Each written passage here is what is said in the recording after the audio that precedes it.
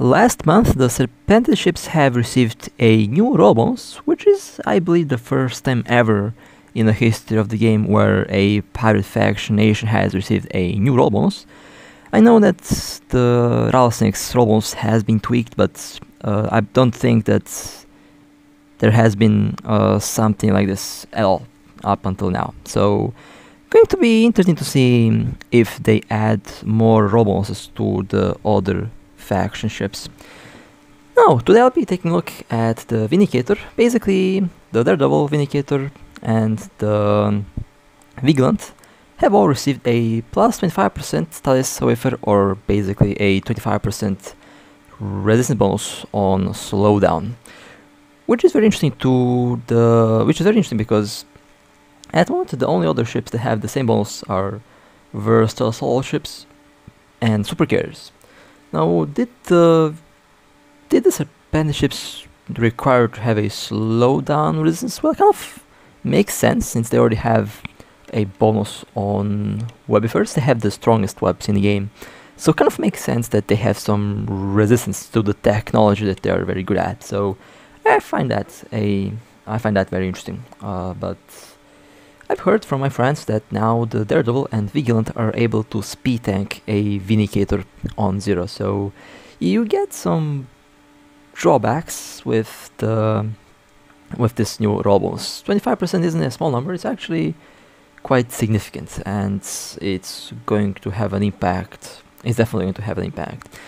Now, the DPS on the Vindicator has also been improved since the railguns have been buffed in the last update.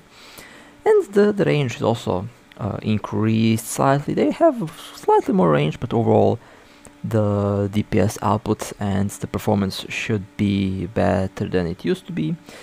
It still has the same bonus on the Disruptors and 91.5% flight velocity adjustment, basically 91.5% slowdown per web, which does affect all ships, but I guess Serpented ships will have a lower effect when webbed. 5580.06 DPS. This is kind of the PvP build that I would use on a Vindicator, since it should have pretty good DPS, doesn't really need a lot of tank. It already has some decent tank by default with a build like this. Now let me quickly show you the maximum DPS output on this thing. The nanocore is, I believe, the Dark Hell nanocore. I don't know.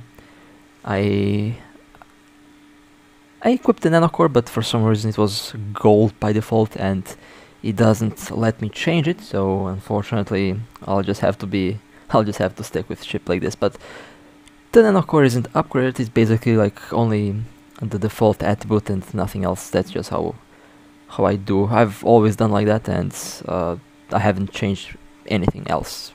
I never really upgrade any nanocore when I'm testing out ships, since that's not really required, not really necessary to do. Although this ship looks good, I'll say that. 1.2 km per second. It's actually not that slow. It's a fairly decent speed. I'm pretty happy with the speed on the Vindicator, and these are the rigs that I have equipped. Burst radiators and some capacitors and auxiliary thrusters, which means that you can make the ship even faster if you feel like it. The Serpented ships aren't that slow actually. They're decently fast, and overall pretty happy with their maneuverability and flight velocity. 250,000 hit points, 68, 58, 59, and 42% armor resistance. Should be decent enough against most targets, and you have the damage control on top of it, so you can always use that if necessary. 709,000 hit points, 89, 86, 86, and 81%. Basically, you have the same amount of hit points as my Tempest Navy, which is full brick, so a build like this should technically last for quite a while during those 13 seconds of the damage control being active, which honestly is more than enough, since you usually will be killing targets very quickly, unless they are a bait. Only a trunk bait can really be a threat to a full-on DPS build. Anything else is not really much of a problem. The average build will just get deleted in a very short amount of time. But a very chunky ship, a very chunky ship, is not going to be affected a lot by a full-on DPS build, which is, you know, how the game is working now. So let me show the maximum DPS outputs with the implant. This is the high power call implant, level 45, focused on maximum possible DPS output, at least with my current equipment and things alike. I think I have some very nice thumbnail material there, so that's going to be nice to edit later. 8.3 thousand with one magnetic field 10,000 DPS, with the second one it is 12,000 DPS, and with the third one 13,565.67 DPS. You know, I'm pretty happy with that. Almost the same DPS as my Macarial, so I'll take it. That's a decent DPS output, so can't really complain about that. Some good performance, and basically my Mechathon Striker has like 19,000 DPS, I believe, but that ship is built a little bit differently. So, and it has a siege mode, so that's the difference. Okay, let me dock and let me do some more builds for this ship. Now, you have a lot of different ways on making a glass cannon, although it's not really glass, but technically glass, since it doesn't have a good tank. It has a tank, but you know, it's nothing impressive, nothing out of the, nothing, you know, nothing eyebrow raising. But you can have dual magnetic field stabilizers, and technically you can also use one extra adaptive armor hardener, or you can use an armor plate, or you can use a combination of dual adaptives and an armor plate. There's like a lot of different setups that you can go with. Usually, in my case, from my personal experience, because there are so many terrible builds out there, you don't really need a lot of tank to destroy the average PvP ship or the average PvE ship. Both just die the same way. So, triple magnetic field stabilizers and one adaptive and the damage control, most like that's basically what's going to work flawlessly in 99.99% of cases. Of course, doesn't mean that's the best. Against a bait chonk, you might have a problem, because a bait chonk ship is built to last. So in the case where you have to fight something with a very high tank, you should bring something that also has a very high tank, or bring something that can cripple the tank of your target, like a Balgorn or a Blood Raider, or a ship that's basically designed for capacitor warfare. That's one of the ways how you can deal with a very, very tanky ship. You know, since the Vindicator doesn't really have any specified shield or armor stats, you can decide if you want shield or armor. I usually leave this preference on Serpentis ships to the player. You can use shield or armor, but never mix, never do both. Either shield or armor, but never hybrid. Hybrid sucks. If you saw a build out there with a hybrid tank, that's terrible, that's trash. Just don't use a hybrid tank on any ship. I've seen a lot of hybrid tank Vindicators, unfortunately, and that makes me sad, because that build, the hybrid tanks are just terrible. Don't build like that, it's horrible. No, the Vindicator also has some, speaking of tank, that it has some very nice potential to be very tanky. And again, with integrations you can go with both shield or armor, but never both. So if you want a super strong shield Vindicator, you can go with integrations for the shield. If you want a super strong armor Vindicator, then you go with armor rigs. It really works both ways really well. There are some drawbacks for both, but in the end you can do a shield or armor super strong Vindicator quite easily. I tested it. It's working really well. Which is surprising, because some of the other faction ships don't really have this flexibility to choose if they want shield or armor.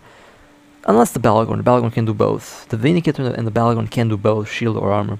The other one's kind of tricky, and some of them lean towards more armor, some of them lean towards more shield. It really depends on the ship, and of course you should pick the ship according to the skills that you have. Don't pick a ship that you don't have skills for, because that would be a wasted disc. Now I'll be showing you the integrated tank build, and afterwards I will show you the cheaper option, since it doesn't have to be expensive to be effective. There are other builds that you can go with, and they work nice as well, but integrations do allow you to basically fuse a lot of different things into one rig, and that's what makes integrations be I would say really better, because integrations do cost a lot, and there's a lot of things to consider when getting integrations, but integrations do give a very nice, I would say, advantage, or a very nice, let's say, bonus over the normal rigs, since you can combine multiple rigs into one, which, you know, can technically cover the weakness of the ship quite easily. Of course, at a reduced cost, but at a reduced effectiveness, but you know, you are still covering everything that you can cover with integrations. Now, this will be a classic trunk, I guess. You can do a lot of different builds. You can even go with a full trunk build with the Vindicator, basically replace the micro warp drive with a capacitor battery, or triple adaptives, dual repairs in the battery, or damage control. There's just so many different builds to go with, but armor tanks have the advantage of having a very good capacitor, since armor pairs by default don't really use a lot of capacitors, so you can make a silly build like this just work without a problem, and you still have some very nice DPS attached to the ship. So overall, nice DPS and a very nice tank to go along with. Then of course you have the implant, which does enhance the DPS even more, and it also enhances the weapon, the modules, with the usage of general units and things like that. So overall, a multi-purpose in the end, I would say. So let's take a look at the tank. 414,000 hit points, 76, 77, 84, and 78. Now, of course, you can do a different integration setup. This is just one of the integrations that I have available on the station here, but you can go with full-on shield, again, full-on armor. You can go with a active armor or active shield approach. You can also go with a more passive approach with added shield or armor hit points, or even added more shield or armor resistances. Now, for armor, definitely the thermocirculation implant is going to be not really a must-have, but it really does help a lot. If there is an implant that I would say that you should get, it's the thermocirculation implant, especially if you like armor, because this implant is just universally the best. There is like no other implant that gives so much with so little investment, that it just makes the thermocirculation just so good, and I definitely just recommend it if you can get it, because it's a very, very good implant, the best implant in the game, if you ask me. Like I spent maybe like 5 billion on my own implant, and that's all I had, all I ever needed, honestly. And the extra 20% armor resistance is just fantastic. And let's take a look at the tank. Now, 483,000 hit points, 81, 81, 88, and 82. Well, much better, over 80% now. Can still be better, of course, if I do change the build and the integrations a little bit, but this is already pretty good. And yeah, that's what the thermocirculation implant does. Besides giving tank, it also gives DPS if you want to use it. 1.4 million hit points with the damage total, 94, 94, 96, and 94% resistance, which means that you can last for quite a while with this thing. You can even enhance the damage control even more with a general unit. Can get about 96% average with the damage control, so you have like a lot of different ways to enhance the tank even more. Something that I did on my Tempest Navy, I got a damage control general unit, and that thing is just 100% resistance. By the way, I did it. I managed to break the 99 barrier on that thing. Now I said that I'll do something cheaper now, since I know that the integrations are expensive and they're definitely not for everyone, so it doesn't have to be the integrated way. You can also just use the classic rigs, one anti-kinetic, one anti-explosive, and the third rig can be, well, an extra nano pump, nanobot accelerator, or even a trimmer karma pump. It really depends on what you're looking for in the builds. I would just go with extra armor repair speed, and that would be the way how I would build this ship. Now let's undock and let me show you the active stats of the Vindicator. Now the Vindicator can 1v1 a lot of ships, but it can't really 1v1 a Balgorn. Now you have a specific Balgorn build, Balgorn killer build, which does rely on DPS. Basically, you have to kill the Balagorn before the Balagorn caps you. But in that case, if you encounter a properly built Balagorn, then the Balagorn is going to win in like 99% of cases. The Balagorn remains one of the best 1v1 ships, and that's just something that's not going to be changed that easily. You have specific builds to counter it, but in most cases the Balagorn just wins. That was very nice hit points. Not really much difference, to be honest, but integrations do offer a very interesting advantage of combining multiple rigs into one. Now, let me go back on a DPS build and let's do something that's going to be useful for PvE. Now, recently I've started seeing a lot more Serpentis ships, a lot more Vindicators, a lot more Galantis ships like Megathron Striker, Megathron Navy being used for PvE. They're slowly replacing the Apocalypse Striker, which is very interesting.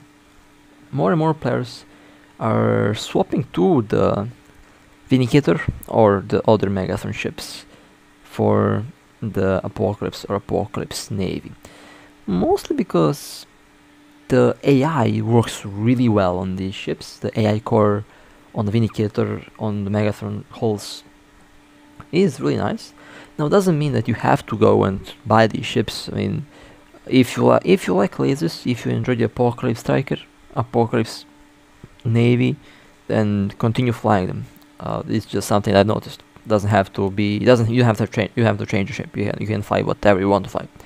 I'm just pointing out something that I've seen and what I've heard, which is very interesting because the Apocalypse Striker, Apocalypse Navy, kind of classified as the king of PvE. Although then there is the Cyan Carrier, which also has very nice DPS and can be flown in high sec, and it's a carrier. So very interesting that we have the battle of the PvE king ships now. CNC Carrier versus Apocalypse Navy.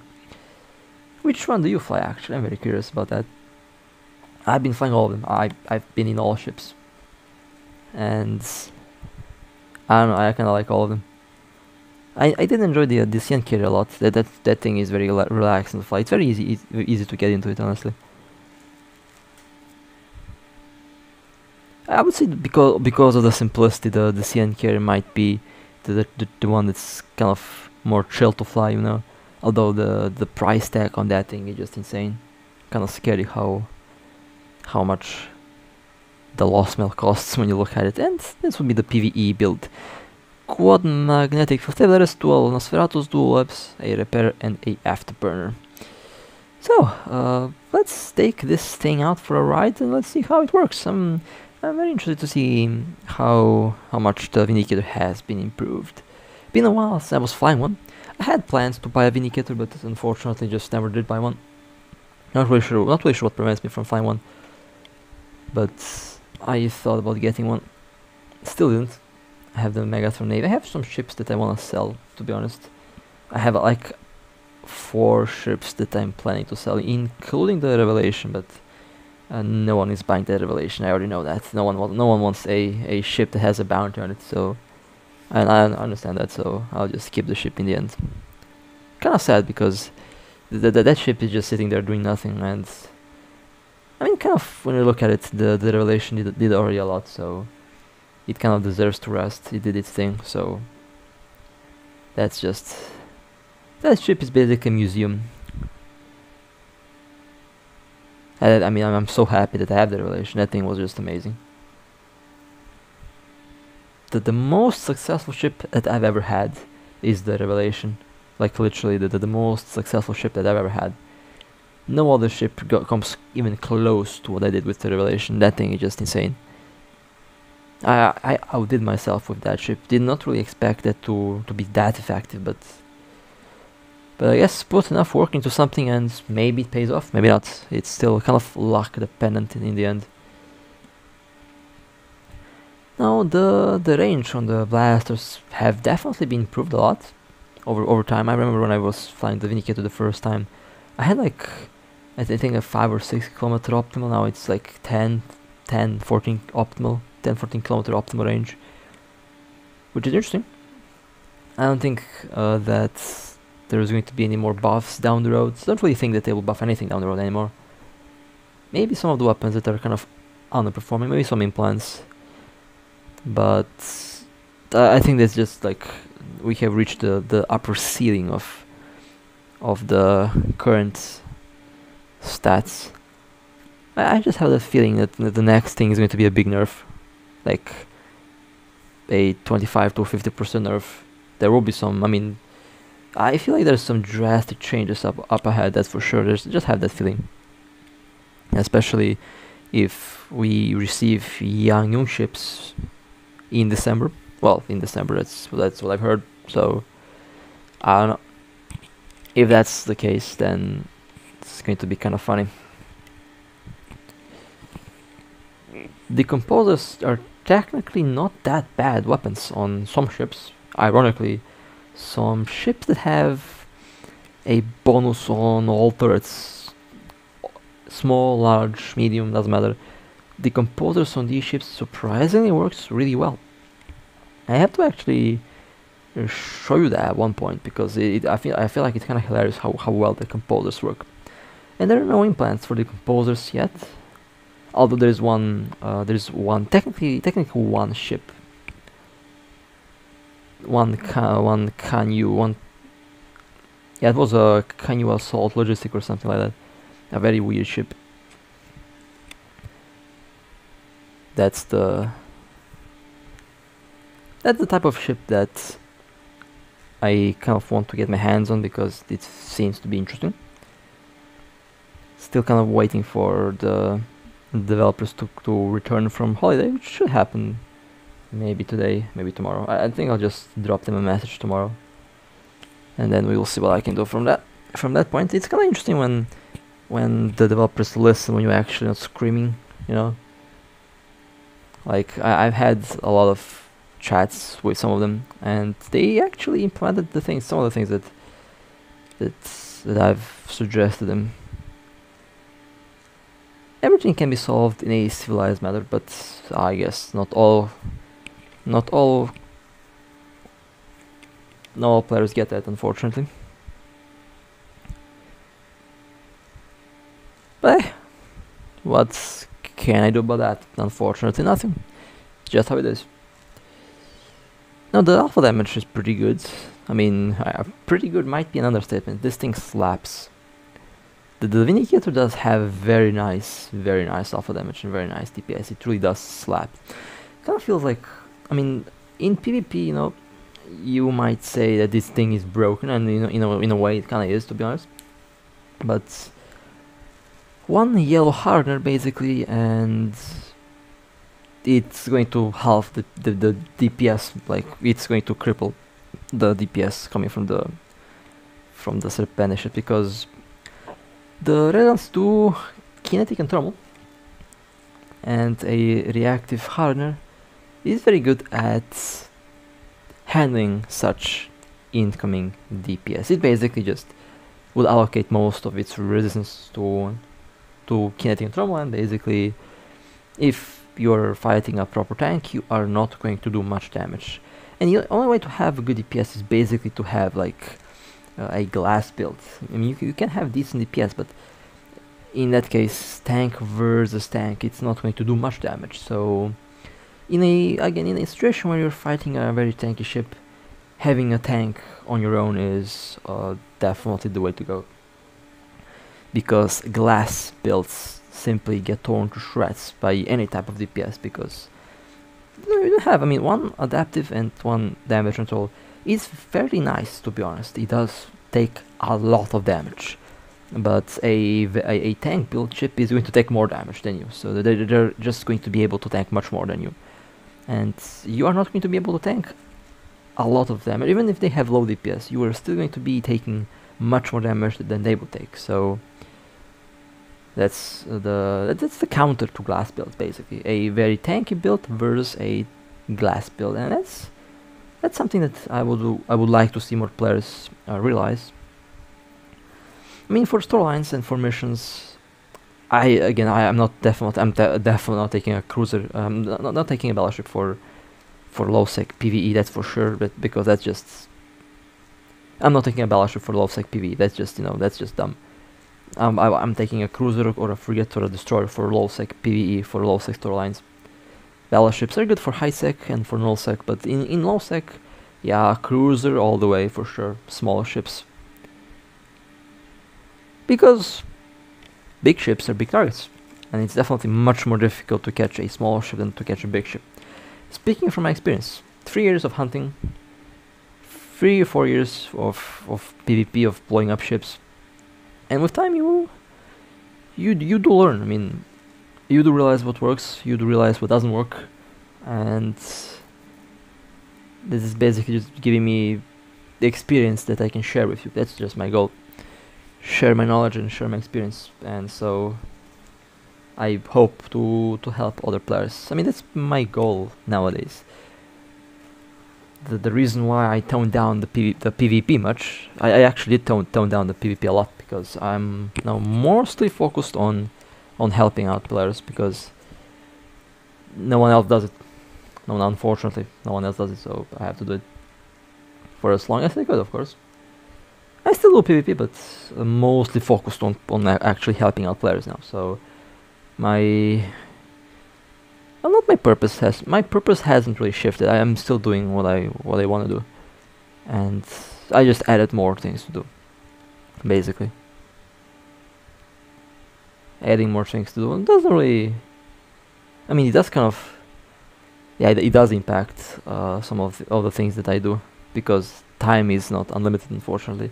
If the day was like 48 hours long, I would be able to do everything that I planned, but unfortunately the day lasts 23 seconds, 59 seconds. 23 hours and 59 seconds, so yeah. But the DPS on the Vindicator here is really good. It performs really well. I'm really very happy with the ship so far. I can see why players would switch to the Vindicator from the Apocalypse. It definitely does slap really well. It's a very, I mean, it's definitely something. If you're looking for something different, then definitely try out the Vindicator. If you have skills for it, again, definitely go for it. It's a very interesting ship indeed. It is more engaging if you're close range and brawling the enemies and brawling the ships. Sniping can be fun and relaxing, but I think with time doing the same thing over and over again can get kind of boring. So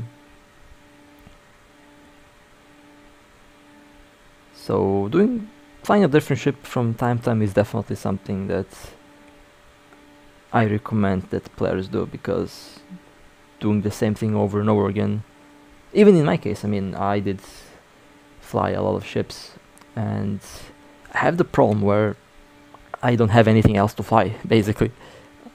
When you fly everything just, you need something different, you need something fresh, and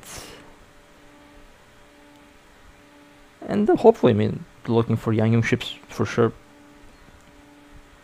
But the Vindicator definitely works really well. Very satisfying to fly ship. Basically a shotgun, a big shotgun. That's what the large blasters are. They're big space shotguns. So that was the Vindicator. Again, very interesting new role bonus on this thing, on all set ships. I have to check if the villain has received something similar. Actually, the villain might be the next one I'll take a look at, because the villain technically should get the same bonus, but at the same time also should get something else, because the versatile assault ships have been changed besides everything else, besides all the other ships. So very excited to see what the other Serpent ships are now performing like. So with that being said, hope you guys enjoyed. If you want to support me, feel free to like and subscribe. And with that being said, stay safe, fly safe, and as always, I'll see you next time.